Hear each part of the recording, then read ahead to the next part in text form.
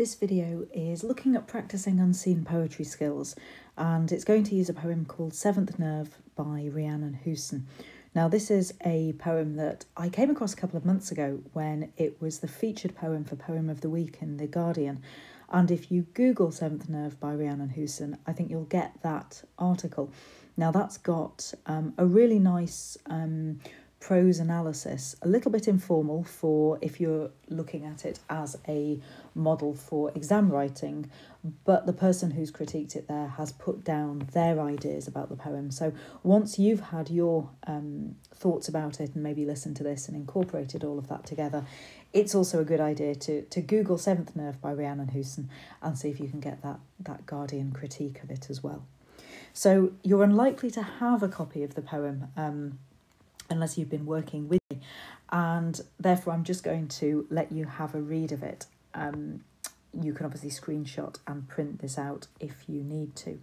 So we can see that Seventh Nerve, and there's a little bit of an explanation in prose at the top of the poem that says that Bell's palsy is a neurological condition which is related to the seventh cranial nerve, and it gives you partial facial paralysis and pain on one side of the head. So that's what you need to understand going into this poem, and then just have a read of it and see if you can work it out. So here's page 1. And then page 2.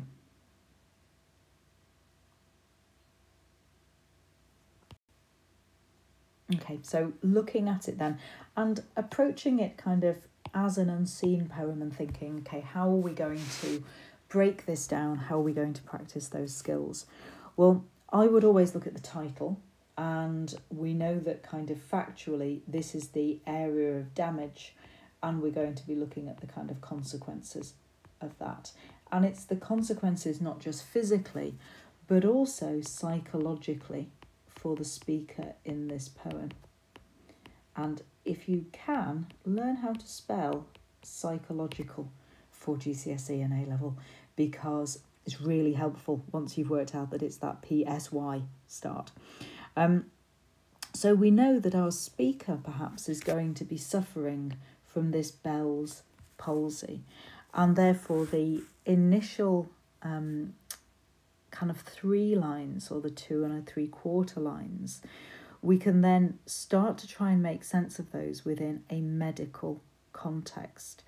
And normally, approaching an unseen poem, I say, look at the speaker. And I think we've got competing voices possibly here, because these instructions and questions sound very much, up to here, so it's the first 2 lines, sound very much like a medical professional kind of conducting an examination, trying to see what this person with Bell's palsy can do. Or it is the speaker repeating those medical instructions, remembering those appointments that I'm going to say she, because Rhiannon is a female name, so a female poet, could be a male character. But we are going to say, maybe thinking about those instructions that she's remembering from her last medical appointment. And they kind of get shorter and shorter and more abrupt in terms of that swallow. And I think you've almost got swallow, wallow in there. Just because that occurs to me because of dive into the dark water. And this line marks a kind of change. We carry on with these imperatives, so show, try, close, swallow, these imperatives, that kind of command form of the verb. But you're not going to get a doctor or a technician saying, dive into the dark water. And so it takes on more of a kind of symbolic voice as she remembers what goes on in these appointments. So it's like being in dark water, and think of the symbolism of, floating, disembodied, possibly dangerous, all the connotations of dark. Largely monosyllabic in its instructions, it's simple. And then lie still while the machine passes round you and a voice reaches you from another room where music is playing. So this is kind of giving us insight into this is what these examinations involve.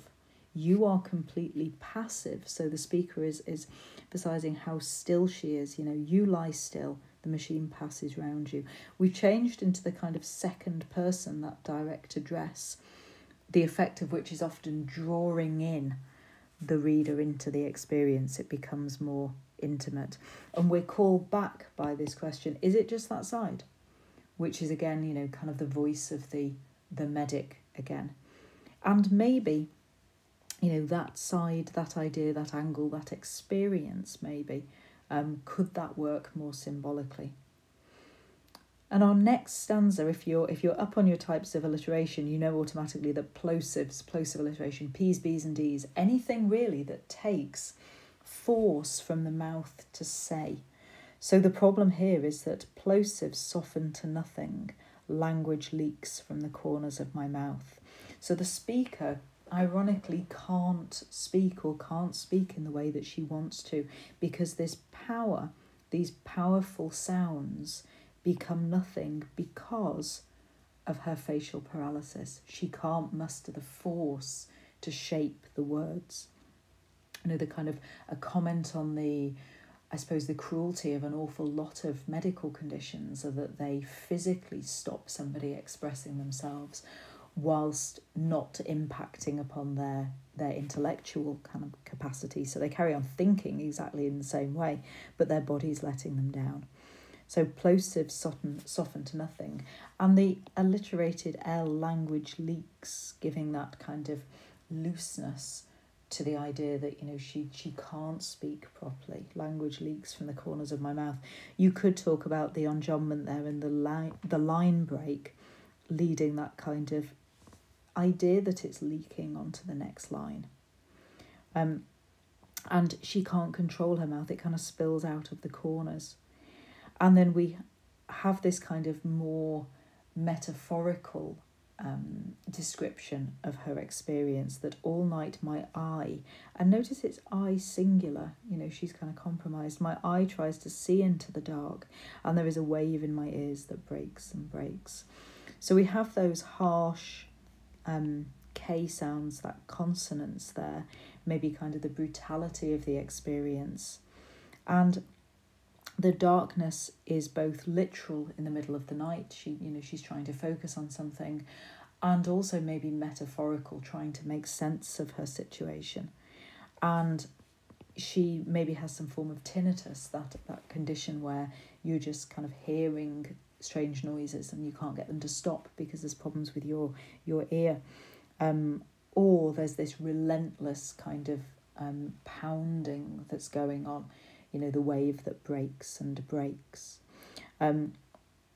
We have the and, the kind of repetition of that and there, showing how these experiences are piling up, maybe threatening to overwhelm her. And then the repetition of this line from the first line, show me your teeth, and very deliberately split over the stanza. And it has an altogether kind of different feel. You know, this kind of command, show me what's happening to you. But then the idea of show me your teeth, to me, seems to be building up into this kind of more aggressive feeling, more snarly feeling. And what's that going to represent? Because this phrase keeps coming back throughout the poem, show me your teeth. But this time, you know, show me your teeth, lift your arms. It's not a question this time, it's a command. So that's altered from the last time. She's feeling more kind of ordered round, or is she giving herself these commands? And then the next one, snarl like the weasel arcing after the rabbit. That simile there is definitely taking it out of the medical sphere and into the ideas of aggression and power and fighting back. You know, this is happening to me. I'm losing my power of speech. I'm losing the ability to express myself. Don't give in without a fight. That verb snarl, with its connotation of aggression, and the idea of being the weasel, you know, being the aggressor, actually taking back that control. And we've got the arcing, the enjambment there, kind of arcing through to the next line, maybe. Then, having introduced the idea of a kind of primitive and natural aggression, it's beast in the blinding light. You know, before we were in the dark, Now we're in the blinding light. Now, is this a clinical, medical scenario that she feels almost dehumanized as she's within this kind of cold clinical light, trying to smile rather than snarl? Or is it this kind of revelation or epiphany or realization she's having that she needs to kind of do something? And, the animal imagery is continued. And again, the plosives here are back. These were the plosives that were leaking from her mouth. Now they're all softening to nothing, and as language leaked, they're now beast in the blinding light with a burnt tongue. Okay, so it's more forceful, it's more powerful. Is burnt tongue a sensation that she's experiencing, or is it kind of, the idea that there's fire in her language or fire in her words? Fire upon the moors, moors being generally sort of desolate or more abandoned, but this kind of symbol of light and burning and maybe hope or maybe destruction within that landscape. And then show me your smile. So that, again, the enjambment kind of, you're expecting show me your teeth, but it's show me your smile. So here we've got a different sentiment. The darkness of the night and the waves breaking and the snarl have now become a smile. We've got your one bright eye. She referred to the eye singular before. There's the eye that's working is bright. It's no longer looking into the darkness. Maybe a kind of turning point, this pivotal point almost. And shed your skin like a snake. Now snakes kind of slough. They have this process where they lose the top layer of kind of skin cells from their body. And if you find a slough, it kind of looks like an empty snake because they can often come off in one go. But, the idea of rejuvenation, the idea of shaking off the old dead kind of covering and carrying on in this new regenerated form. And I find the line, let that mask melt off your wrong red mouth, really interesting because of the number of meanings I think it could have. Its kind of monosyllabic instruction is quite brutal and honest. It is an order, I think, to herself about how she's going to face the world. And I want to know whether or not the mask is a clinical mask, like a face mask, as she's at the doctors or at the hospital, or whether it is a mask that is a facade, a kind of front. And if we were going to write facade, remember it's got the accent underneath the C to soften it. A facade is a false front. So the mask melts, the kind of melting being mimicked by the alliteration there. And allow the mask to melt off your red mouth. And the red mouth is wrong. So is this mask the makeup that she's wearing? Is the mouth wrong because it's kind of drooping because of her facial paralysis? It looks wrong. Is this a kind of plea of who am I trying to fool by putting this makeup on? It just looks kind of strange. Or is it, I'm putting on a front that I need to drop? I need to kind of tap into this power that I've got.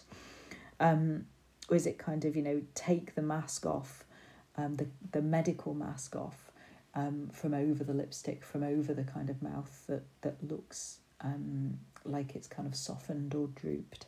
But I think the complexity of that is something you can explore and get all of those ideas in there. Suggest in your writing that it could mean this, it could also mean this, right? The end stop there is a kind of, again, clear sort of instruction, maybe a kind of decisiveness in how she's going to approach this. And having let the mask melt off your wrong red mouth, there's this instruction, come fast through the grass. So we've moved away from the medical scenario and into a kind of natural landscape of folklore, these kind of folk stories, because this power is some old monster finding its folklore, its story, its myth, its legend. And then the final repetition of show me your teeth is a kind of tying into that idea of I think kind of primitive power and monsters and kind of deep beast-like kind of desire to survive, almost. The show me your teeth progresses through the poem structurally from a clinical, medical instruction that she's being given to almost like a rallying cry, a personal kind of instruction to herself to fight back and not accept what's happening to her, to harness the power of her own story. I hope you've enjoyed this poem. I really like it. Now go and look up the Guardian article. Okay, bye now.